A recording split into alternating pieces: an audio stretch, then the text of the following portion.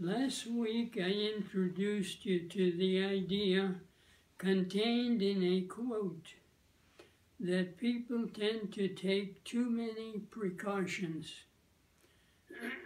Today I will show you how my life, both professional and personal, changed when I chose to take a chance. Please remember, the quote is as follows: "The chief danger in life is that you take too many precautions," by Alfred Adler, Austrian psychiatrist. When treating patients, he often heard lots of concern about taking chances. He advised them to think what they would or could be missing out on if they never took a chance. My life is a good example of what taking a chance can lead to. When I graduated from UC Berkeley as an electrical engineer, I was designing electronic equipment using vacuum tubes. One day, my supervisor told me the company had decided to develop a new set of modules using transistors. Would I like to participate? I said, of course, thank you. On my way home from work, I stopped at a bookstore and I bought a book called Transistor Circuit Design by Shea, and I became a transistor design engineer. However, I had to work hard to really learn to be a good transistor design engineer. Several years later, I was working at Philco Ford in Palo Alto, and my boss asked me into his office. He introduced me to Kazuo Oshima, a highly regarded system designer.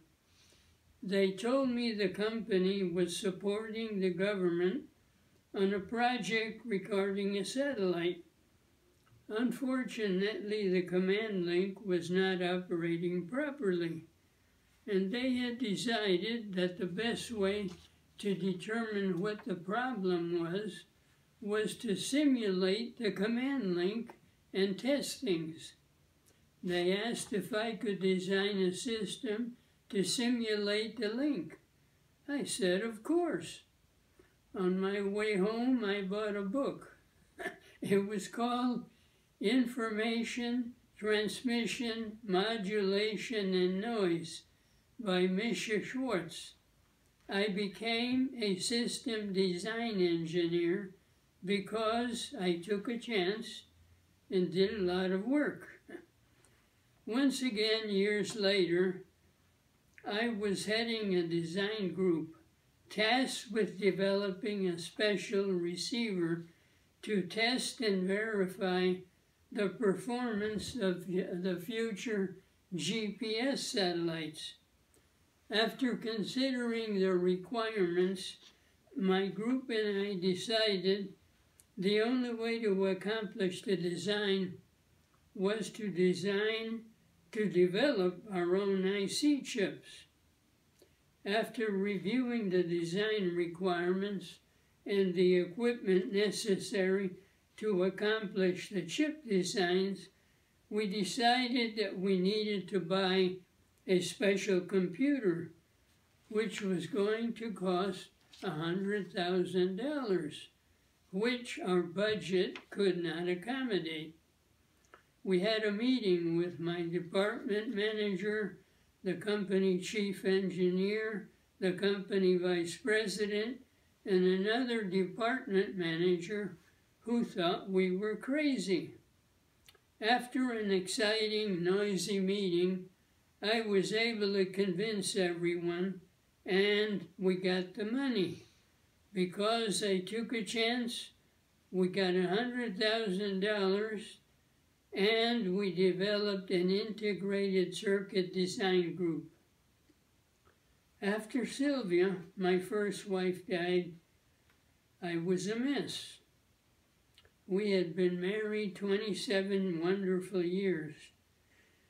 During those years, we had developed a very close relationship with another couple named Joe and Jerry Probella. For 12 of those 27 years, Sylvia and Jerry had been best friends. Our families did everything together. We visited each other many, many times per year. We went to Camp Mather together for 2 weeks every year. And they had decided, oops, got the wrong one.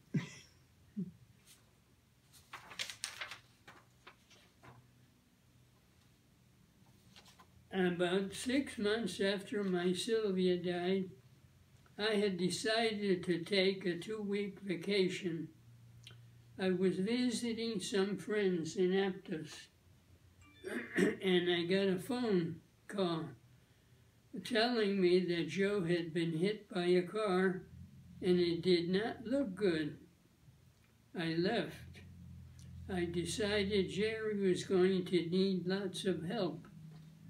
My kids were all in college or high school, and they could take care of themselves. I stayed with Jerry for about 10 days, helping her in every way possible.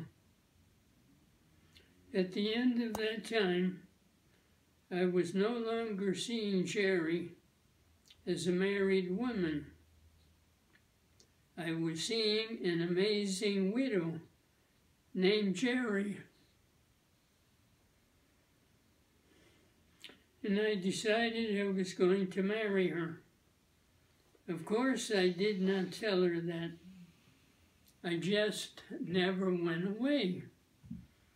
I kept visiting her every weekend if possible, and I would get both families together on outings anywhere possible. Picnics, rowing, museums, Golden Gate Park. You name it, we did it. Every once in a while, I would ask Jerry, have you thought about what you're going to do with your life? I always got the same answer. I'm going to join the Peace Corps. I knew this would never work. An ant, a spider, a cockroach, anything would drive her crazy. I didn't know what to do. One day we were working in her backyard in a vegetable garden that Joe had started. I raised the same question again. What are you going to do with your life? The same answer. I'm going to join the Peace Corps. Enough. Enough, I couldn't take it anymore. I turned to her and said, no, you're not. You're going to marry me, and we are going to be very happy. She stared at me like I was a madman, but I think this got her thinking, because a short time later, she said, yes. Since together we had 8 children, 4 boys and 4 girls. They were all in the wedding. We had 37 wonderful years because I took a chance. Thank you.